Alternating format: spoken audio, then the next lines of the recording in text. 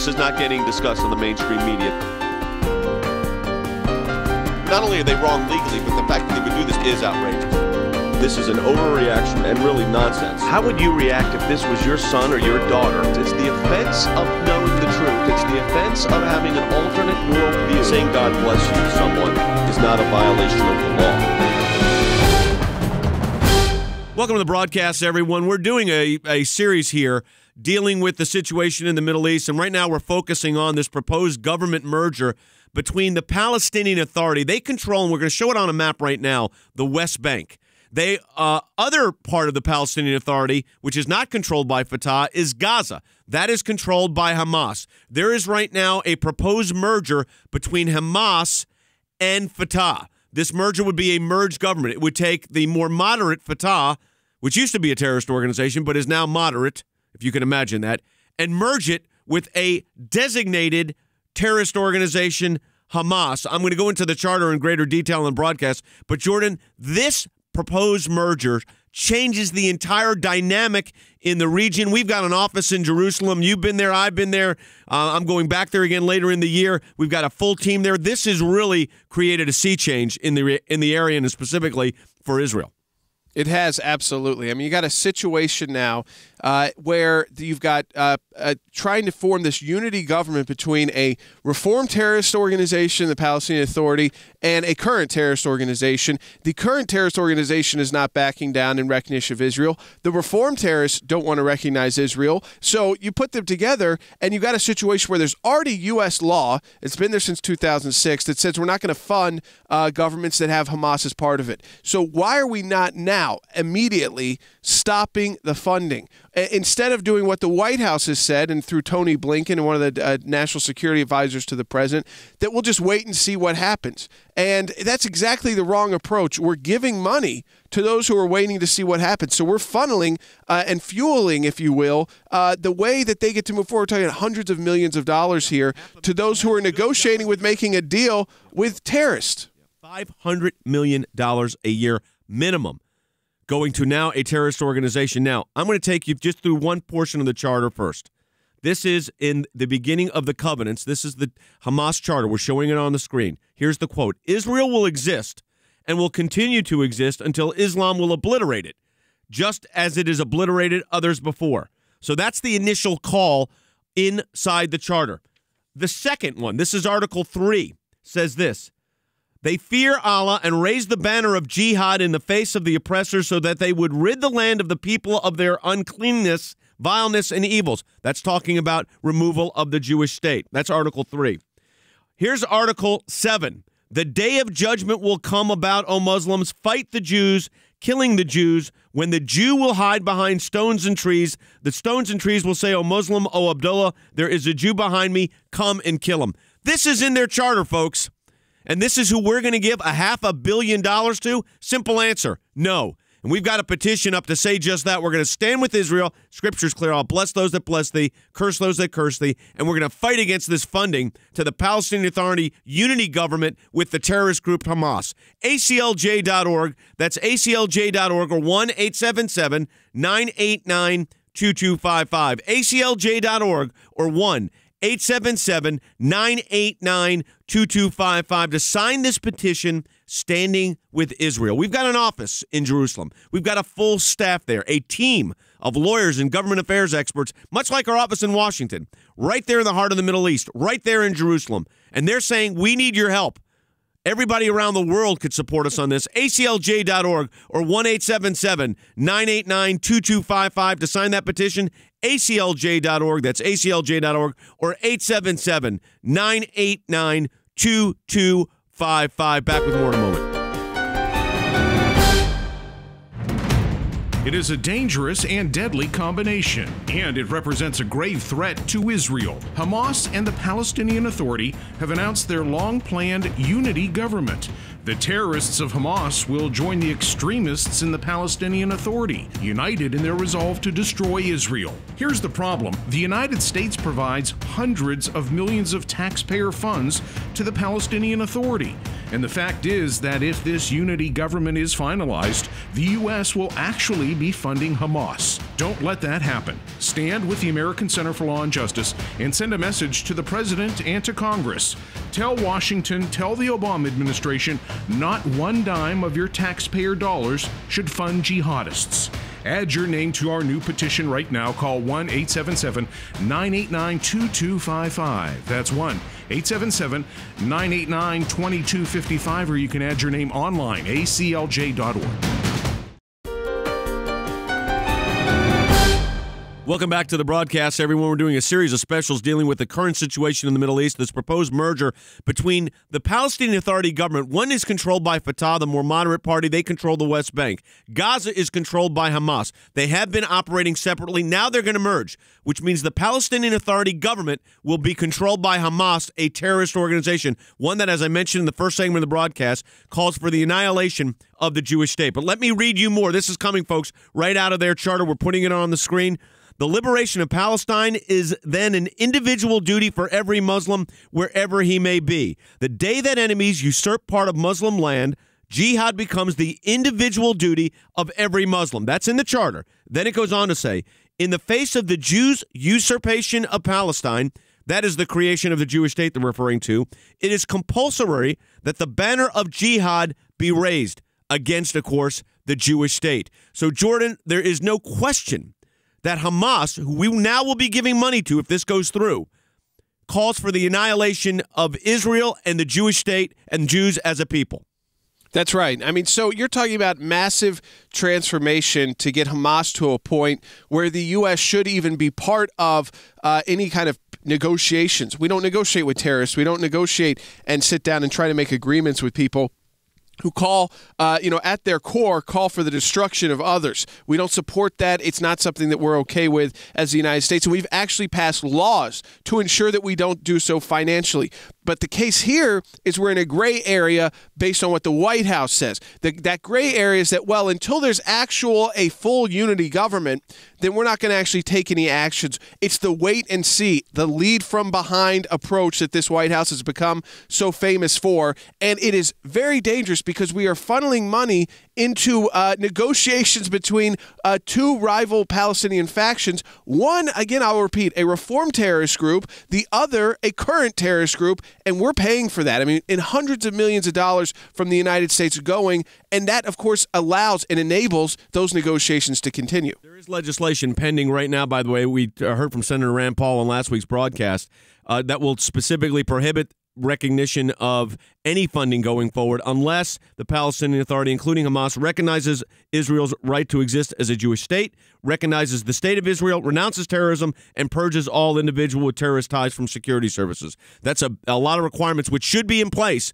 before we give a nickel to the Palestinian Authority. Again, if you want to stand with Israel right now, let me encourage you to do it at aclj.org or 1-877-989-2255. Scripture's clear. I will bless those that bless thee, curse those that curse thee. We've got a great petition up right now. Tens of thousands have signed it at aclj.org. That's aclj.org or 1-877-989-2255. Jordan, let's go to the phones.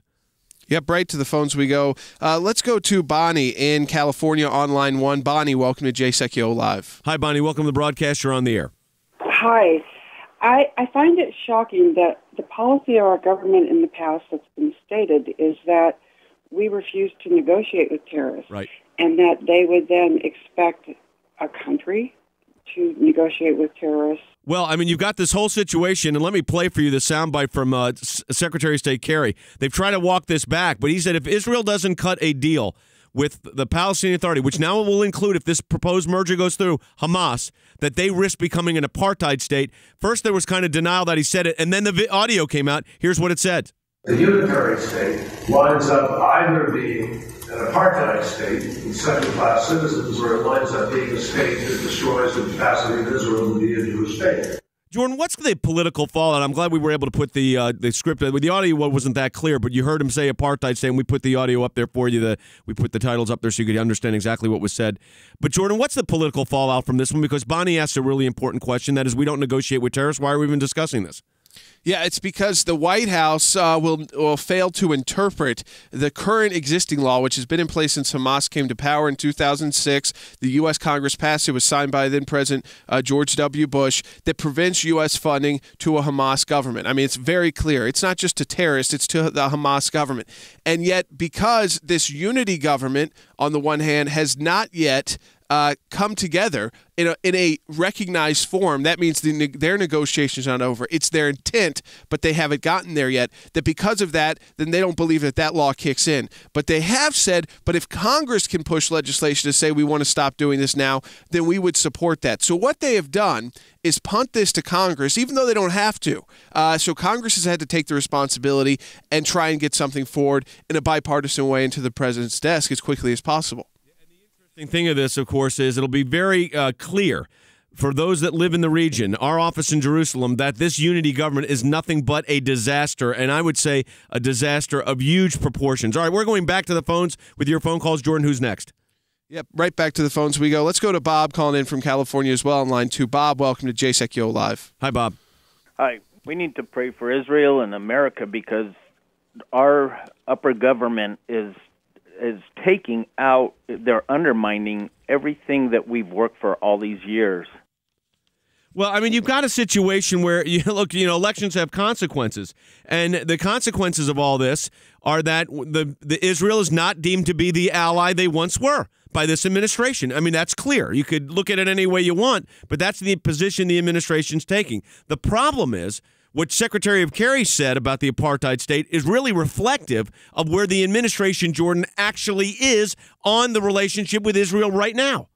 That's right. I mean, that is the situation, is that we are getting a window into the thinking and the discussions at the White House, what's going on behind the scenes. And if language like this is used, which I've never heard anyone use the term apartheid about Israel except for the strongest opponents of Israel, the enemies of Israel. I would go that far. Those are not just those who may have some questions or have some concerns about Israel, but literally, I'm saying enemies of Israel are the only ones who use that term. And it means that John Kerry picked that up hanging out with those individuals. That he's not, and this is not, again, Palestinians, this is academics from around the world, the anti-Israel academia, if you will, and especially in Europe. And that's what he sounds like. He sounds like a European anti-Israel intellectual, which goes exactly back to the reason why John Kerry had a tough time when he ran for president. This idea that he really wants to be a European intellectual. And now, years later, as Secretary of State, he's repeating the same kind of language that he would have picked up in meetings with people like that. We're going to be in Oxford, England, dealing with this issue in this huge symposium that we're participating in. We did it last year as well, defending Israel's right to exist. We've done it in the courts. We're doing it in universities. We're doing it in the halls of Congress, and we're doing it in the United Nations. It is that kind of multifaceted approach to defend Israel's right to exist. And I want to be able to tell participants that we've heard from 100,000 people standing with Israel and against this unified government with Hamas, the terrorists, and Fatah. You could join with us at aclj.org or 1-877-989-2255. That's aclj.org or 1-877-989-2255. Standing with Israel. Scripture again clear. I'll bless those that bless thee. Be part of that blessing. Stand with Israel. aclj.org or 877-989-2255. Jordan, let's get another phone call. Steve calling in from Arizona on line 4. Steve, welcome to Jay Sekulow Live. Hi, Steve. All right, how are you guys doing today? Great. The depth of stupidity is fathomless with this administration. They obviously have turned their back on Israel. And if they would study their history, every nation that has ever turned their back upon Israel has fallen in dismay. Secondly, this administration makes excuses for their own ignorance. And making excuses are nothing more than are nails that build the house of failure. I actually will take a little issue with you because I think this is not simply, ignorance or naivete. This is the intentional policy of the Obama administration, was to build this bit of hostility, bit of a wall between the United States and Israel, Jordan, as if this would appease the Muslim world, which it's clearly not. I mean, the whole Middle East policy of the administration has been a complete failure. I mean, probably worse now than it's been in the last 30 years. But the reality is this isn't something they've accidentally fallen into. This is, as you just said, their intentional actions on where they want to go. Right. I mean, this is something where the Palestinians, they want to make this deal. They've tried a number of times. They're trying again now to make a unifying deal, knowing full well that if that deal moves forward, they will be cut off from some of their funders in the world. The question is, if they are cut off by the U.S., are they willing to risk that? Have we become that weak of an influential power that they are willing to risk our funding because they're getting funding from other sources? Or is it because they don't believe we'll actually pull the trigger on stopping that funding? Well, that's going to be the question that's going to be asked here, and that's the one we're asking. Legislation's been proposed to stop this. We're backing that. We need your help on this. ACLJ.org for that petition. Standing with Israel. It's not an option here. It's politically necessary. It is legally necessary, and frankly, it's biblically required. I'll bless those that bless thee. This is part of the blessing, standing with Israel's right to exist as a Jewish state. ACLJ.org, that's ACLJ.org, or 1-877-989-2255. ACLJ.org to sign that petition, or 1-877-989-2255. Let me encourage you to like us on Facebook, share this information in your social media, follow Jordan on Twitter. All of that's important, but sign that petition now, ACLJ.org, or 877-989-2255. It is a dangerous and deadly combination, and it represents a grave threat to Israel. Hamas and the Palestinian Authority have announced their long-planned unity government. The terrorists of Hamas will join the extremists in the Palestinian Authority, united in their resolve to destroy Israel. Here's the problem. The United States provides hundreds of millions of taxpayer funds to the Palestinian Authority. And the fact is that if this unity government is finalized, the U.S. will actually be funding Hamas. Don't let that happen. Stand with the American Center for Law and Justice and send a message to the President and to Congress. Tell Washington, tell the Obama administration, not one dime of your taxpayer dollars should fund jihadists. Add your name to our new petition right now. Call 1-877-989-2255. That's 1-877-989-2255, or you can add your name online, aclj.org. Welcome back to the broadcast, everyone. You know, we've done a documentary film on location in Israel, New York, and Washington, dealing with this entire situation in the Middle East. I want to play an excerpt from that film right now called The Export.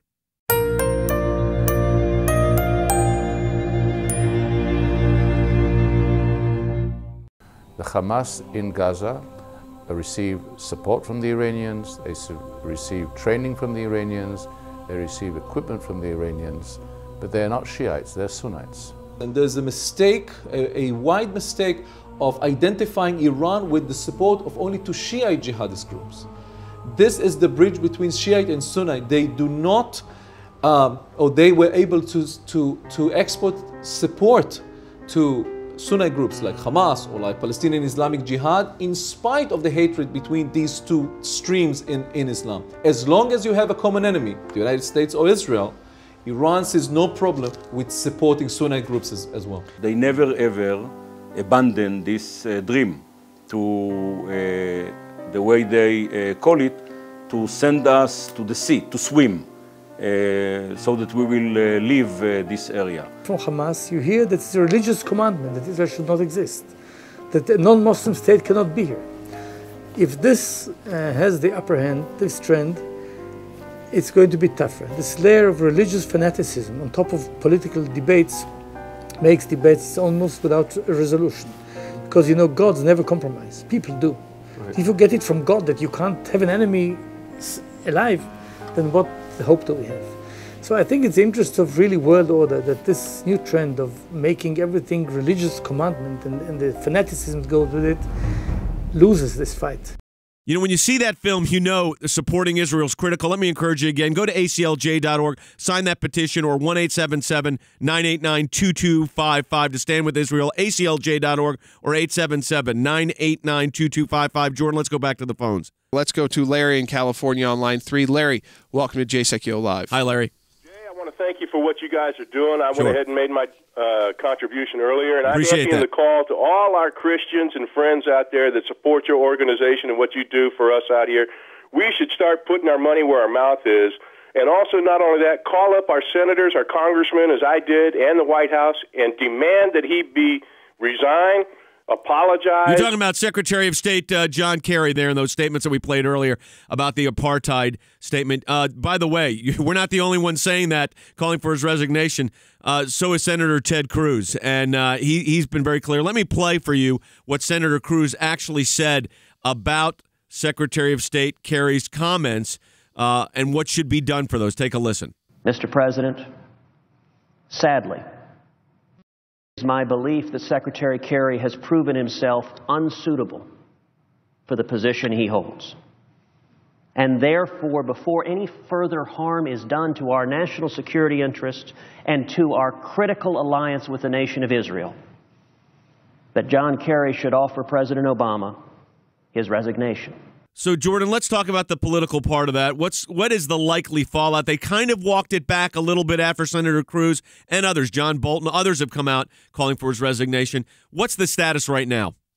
Sure. Well, you've got a situation where Secretary Kerry has yet to take to Capitol Hill, but we would imagine that there he will face pressure and face some kind of, again, criticism by members of Congress who have been very vocal already. But we have not seen any indication that this has really upset President Obama or the White House. Secretary Kerry put out a quasi-response. Is that because Secretary Kerry is basically making the statement that the president would make if he was Secretary of State? This is basically their policy? Well, yeah, right. That Israel, if you don't do what we're saying, and when I say we're, I mean the Obama administration, if you don't do what the Obama administration wants to do, then you're going to end up like South Africa, which was, by the way, destroyed as the apartheid state was destroyed. So to threaten that you will become that is also to threaten your destruction. And so, again, that does seem like it's coming from the administration. Do what we want, or you will end up being destroyed. By the way, and remember, that apartheid government was destroyed. Yeah, and also the doctrine of apartheid is an international crime under the International Criminal Court's jurisdiction under the Rome Statute. So that statement, using the word apartheid in the same sentence with Israel, was a very, very loaded term with serious repercussions. Again, folks, this is why we need to stand with Israel right now. Over 50,000 signatures already. ACLJ.org or 877-989-2255. Let me go ahead and turn our attention from the situation in Israel to one that's similar, and that is the situation that's developing in Benghazi in light of the recent emails that have come out dealing with the fact that we now know the talking points were changed, that this wasn't about a video, but this was a pre-planned protest. We're going to go right to the phones. Teresa's calling in from Texas on line 5. Teresa, welcome to Jay Sekulow Live. Hi, Teresa. I'm angry. I'm upset. I lived through the Nixon era. I did too. And, you know, we didn't tolerate as Americans back then, even a president who was good in foreign affairs, we did not tolerate lying, spinning, cover-up. Well, I've got the actual email. It's public now because there was litigation. The White House was forced to issue this. They were not going to, believe me. And it says, the email sent from Ben Rhodes, the Deputy National Security Advisor, to leadership within the White House, including the press secretary to President Obama, under goals to underscore that these protests are rooted in an internet video and not a broader failure of policy. Jordan, that was wrong now. It was wrong then. And the administration, as Teresa just said, this, I think, is a huge cover-up. There's more to it, by the way, and it shows you the nature of this cover-up, and we're just getting to it now. We're finally starting to see military leaders, generals, and again, Brigadier General from the Air Force who testified saying that we could have tried to save these Americans, that we should have done something. You know, people talk about how long it took, the 7 hours, but that was the ultimate outcome. They didn't know while they were making those decisions how long this attack would continue, how long the Americans would be able to hold off. Some of those brave Americans who were fighting back would be able to hold their spot and continue to fight. So why didn't we try? And we've now had, again, Brigadier General from the Air Force who was at AFRICOM, which is based in Germany, but oversees all of our command in Africa, all of the U.S. forces in Africa, and said, who has come forward for the first time, really, and said something different from the administration, which is that we ultimately should have tried. We didn't try to do anything. Well, the reality is the follow to that is the American people are the ones paying the price. And, of course, we have 4 Americans that are dead because of our own government's failures, and at least failure to report the story of what actually happened here. And my concern with all of this, whether it's the Middle East policy with Fatah and Hamas, whether it's pushing Israel into this, you know, if you don't negotiate and get a 2-state solution with Hamas, who's calling for you, as we said in the beginning of the broadcast, calling for your destruction, you're somehow becoming an apartheid state. Couple that with the Secretary of State's comments, couple that with the emails on Benghazi. Look at who we supported, Mohammed Morsi, the Muslim Brotherhood-backed leader in Egypt. Jordan, it seems like on every move, at least in the Middle East strategy, the Obama administration, the policies of the president have picked the wrong side. Yeah, this administration's chosen the wrong side over and over again, and they've done so actively. And then you can even question when the side they've chosen has prevailed was at best, like in Libya. And you go to, of course, Egypt, where we backed the Muslim Brotherhood, the people overthrew the Muslim Brotherhood, and we're back to having a military leader in charge of Egypt. Yeah. And so not a very different situation to what Egypt was and has been since the 1950s. So we go there. Look at Syria, a continued civil war, chemical weapons used, a new kind of, in a sense, Cold War developing between Russia in the world. You've got the provocations in Ukraine, and you've got Russia's involvement with Assad in Syria. And again, we're sitting down with Iran. We don't know the outcome of those negotiations, but this administration has taken on a lot and has so far made very bad decisions. There's an interesting comment from the Air Force Brigadier General Robert Lovell from a hearing that took place May 1st. I want to play it. This was in the context of the Benghazi attacks. And was this, in fact, a video or was this a planned attack? Listen to this. What we did know quite early on was that this was a hostile action. This was no demonstration gone terribly awry. To the point of what happened, the facts led to the conclusion of a terrorist attack. Well, how much clearer could it be? And that someone was in command authority. So there you have it, folks. That's why we are taking the stand. We are with 50,000 other Americans and people from around the world standing with Israel right now. We've got a petition up. We're not going to fund Hamas. We're going to stand with Israel. We know the scriptures are clear. I'll bless those that bless thee. ACLJ.org or 1-877-989-2255. I want to encourage you to take a stand with Israel right now. ACLJ.org or 1-877-989-2255. Again, ACLJ.org or 877-989-2255. Let me encourage you to share this information, by the way, on Facebook and Twitter. Follow Jordan on Twitter, twitter.com/Jordan Sekulow. Share the information. I've got a Facebook page, Jordan does, and the American Center for Law and Justice. Like that page. Get this information out and stand with us with Israel at ACLJ.org or 877-989-2255. We'll see you next week. It is a dangerous and deadly combination, and it represents a grave threat to Israel. Hamas and the Palestinian Authority have announced their long-planned unity government. The terrorists of Hamas will join the extremists in the Palestinian Authority, united in their resolve to destroy Israel. Here's the problem. The United States provides hundreds of millions of taxpayer funds to the Palestinian Authority. And the fact is that if this unity government is finalized, the U.S. will actually be funding Hamas. Don't let that happen. Stand with the American Center for Law and Justice and send a message to the President and to Congress. Tell Washington, tell the Obama administration, not one dime of your taxpayer dollars should fund jihadists. Add your name to our new petition right now. Call 1-877-989-2255. That's 1-877-989-2255, or you can add your name online, aclj.org.